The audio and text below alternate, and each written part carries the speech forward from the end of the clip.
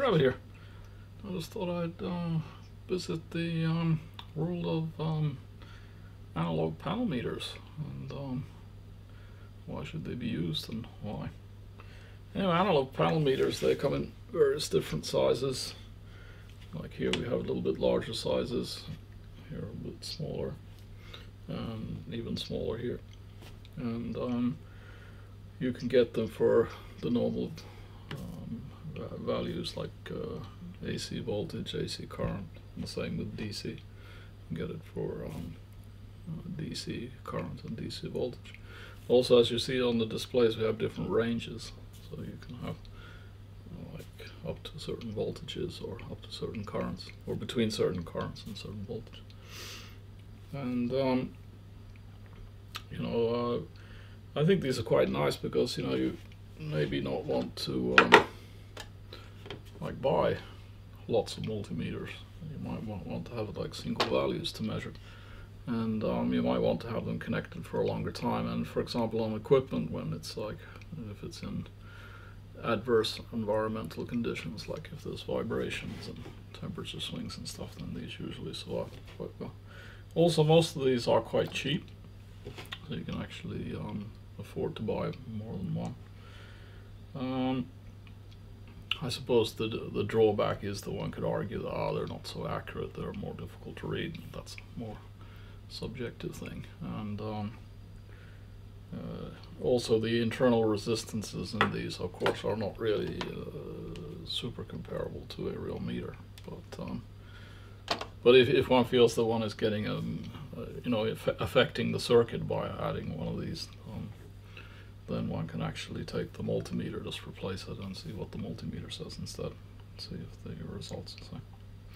And you can actually, I found that one can very easily use them with one of these prototyping boards, also breadboards, because what you can do is that you can, like I've done here, you just take, I can actually show, you can take some of these automotive connectors, and you just take some of these connection wires for the prototyping board, and then you can just like crimp it onto the end of that, and then you can actually screw it onto the back of the meter.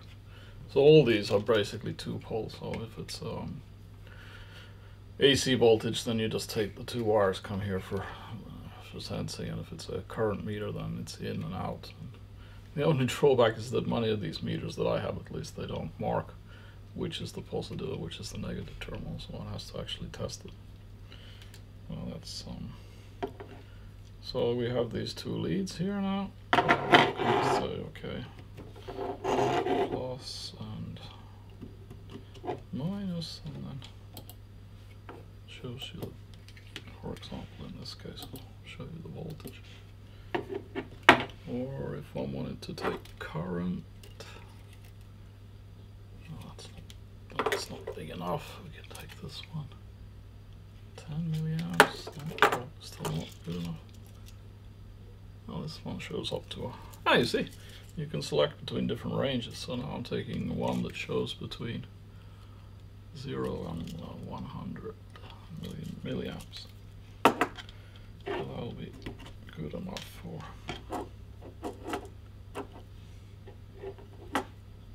measuring the current to a LED.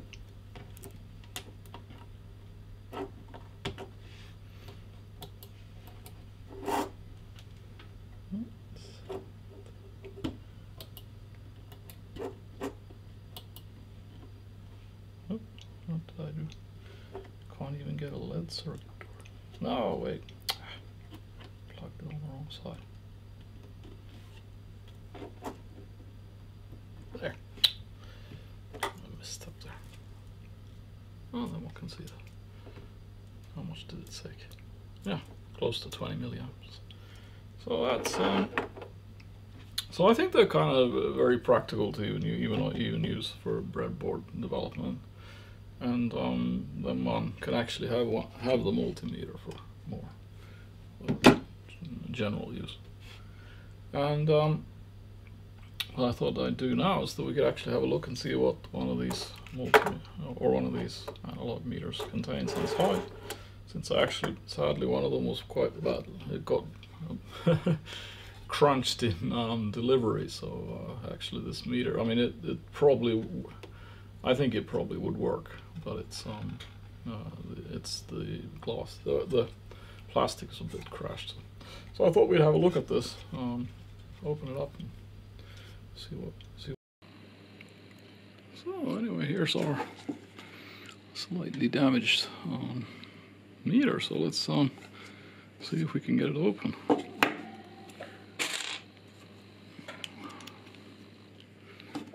There's 2 screws on the front.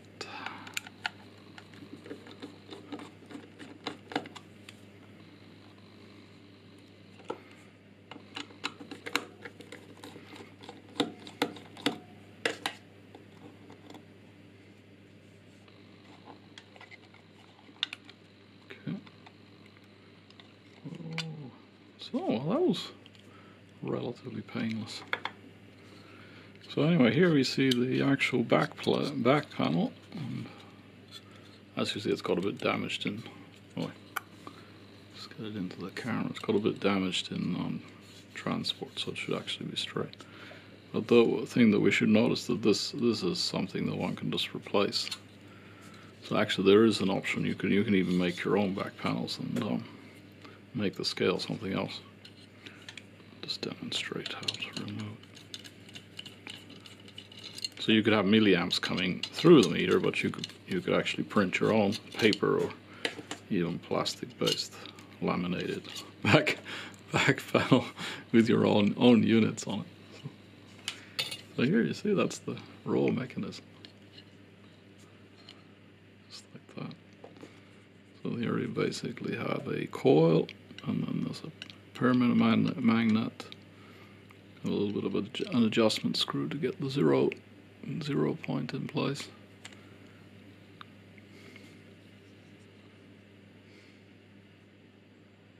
Okay.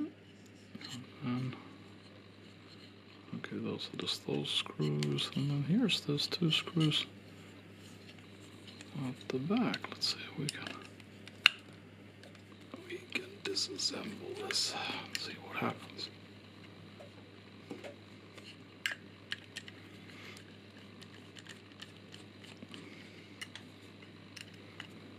So, so that just has the wires. Ah, look, there's the resistor, because this is a current measure. We're measuring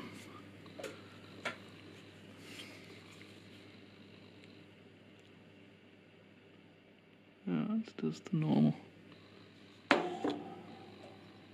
see if we can get it to focus. Come on, focus. Oh, just the normal current measuring. The normal resistors. Current comes in and then it goes out, and then the voltage actually, there's a voltage division, because the coil around the permanent magnet actually represents a resistance. So part of the current will throw, and there'll be basically a voltage drop over that, and then it'll create a current into the coil that will then make this move. So let's have a look and see if we can take the main part out. I might have to cut these leads. No, actually, they might actually go through there. If I can't slot it through there, then I'll cut the leads. Because this, I don't know if as I said, this meter probably works. But it has been quite twisted. So.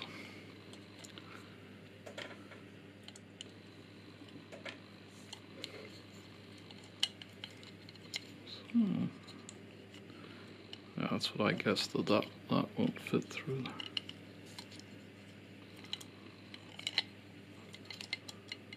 I think I might let's see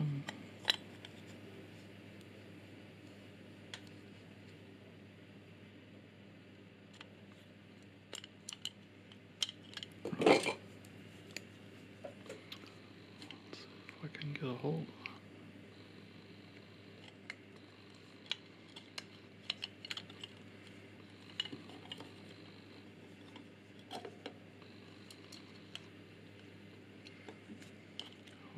Not go through. I think I just cut these leads here.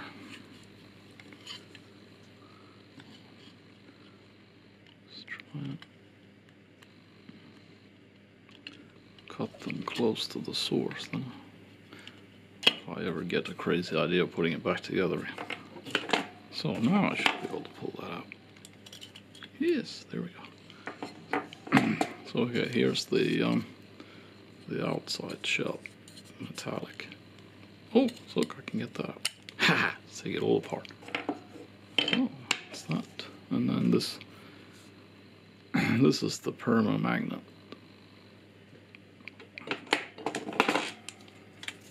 That there. That's magnetic. And then here's the coil that goes around it. And the current goes through those wires. Comes in, goes around in the coil, and then comes out. And then it causes the needle that shows up in the camera because it's just here. It's that thing. And then it will deflect the needle.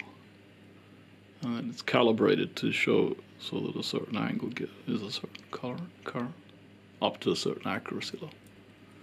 So anyway, that's I can line up these parts. So it's got that, and basically the needle part, the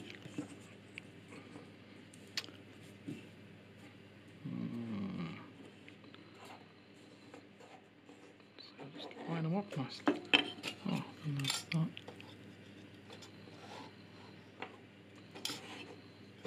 Trying to put the parts so that I can show it. Oops. Should actually zoom out a bit.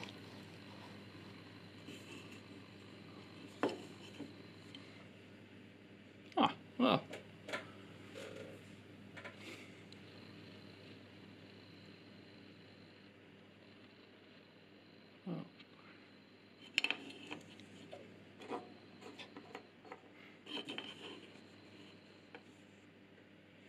Yeah, that's how it looks then.